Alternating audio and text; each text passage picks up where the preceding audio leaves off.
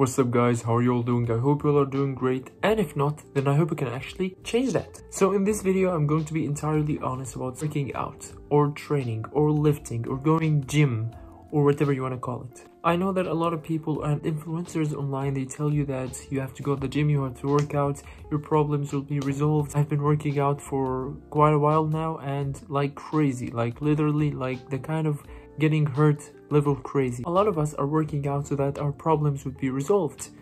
But guess what? My problems were not resolved. I just became physically stronger, and this is where the misconception is, ladies and gentlemen. Because working out, it does not solve your problems, but it gives you the tools that help you solve your problems. You know, there's this saying in my language, I know it's in English as well, but it's too big in English. Don't give me a fish, but teach me how to fish. This is basically working out.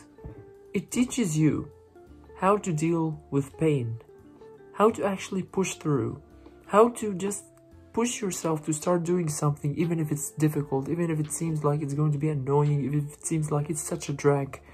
This is how it pushes you, and it actually helped me a lot in life, because just like I'm getting up to train, I'm getting up for school, I'm getting up for work, I'm getting up for whatever the heck it is, at whatever time, anywhere. I just feel like I have more hustle. If I'm not motivated, I'm disciplined to move from this place to the next, to go from here to there. Even if it's just a very boring errand to run, I'll just go and do it, because this is what working out has taught me: discipline.